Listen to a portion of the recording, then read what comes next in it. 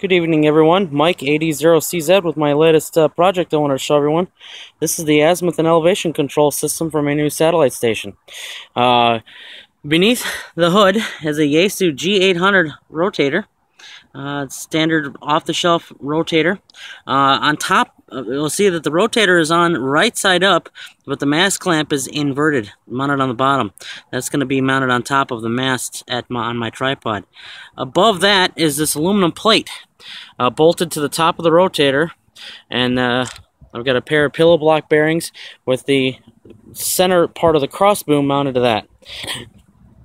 The linear actuator is mounted to that plate and pushes and pulls on the control arms, which rotate the crossboom in the mast.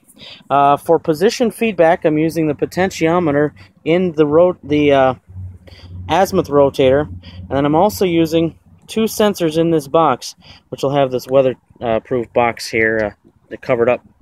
I've got a Adafruit LSM 303 inclinometer and magnetic compass, and I've got a Adafruit Ultimate GPS breakout.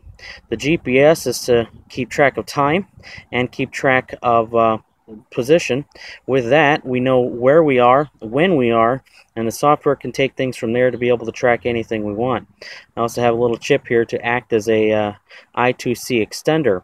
I'm using a piece of Cat5 cable to run down from the masthead sensors down onto the controller. Right now everything is kind of mounted on a test stand in the front yard, just trying to make sure everything is working right here, so bear with the mess. But the power cable and that Cat5 cable come into my new rotator controller. This is mounted to an Arduino Mega because the Uno was just too small. And then we've got an encoder, an Adafruit based LCD breakout with 4 buttons to go up, down, and so on and so forth. And using these 4 buttons, I can move the setup up, down, and everywhere I want to go. Sorry for the wind.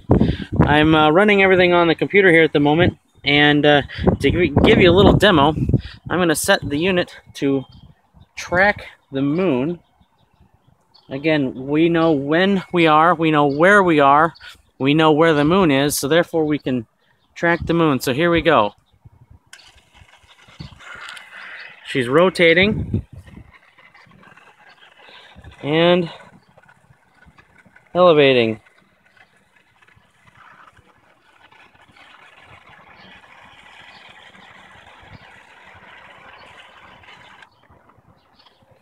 Now, it may be hard to see, so I'll pitch it over and you can see that we are now rotated to 181 degrees and elevated to 25.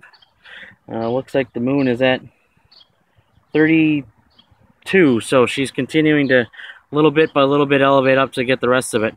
I still need to do a lot of tweaking yet to get the inclinometer set right to have all the proper feedback and with the right scaling. Right now this is running PWM control to the linear actuator, so we have slow and fine-tune abilities, but you should see be moving a little bit there, not by much, just fine-tuning things. Hope you like it. When everything is all said and done, she will track the moon. You can let's see if the clouds will pass. There it is. You see the moon right there, and she's pointing pretty much right at it. So, lots more to come from this. Eventually, I'm going to have a pair of M-squared antennas mounted to this. One is a 2-meter 14-element circular. The other is a 70-centimeter 42-element circular. So, hope to be able to work people on the bands, on the birds, and possibly even off the moon. 73 is all, and talk to you again soon. AE0MT.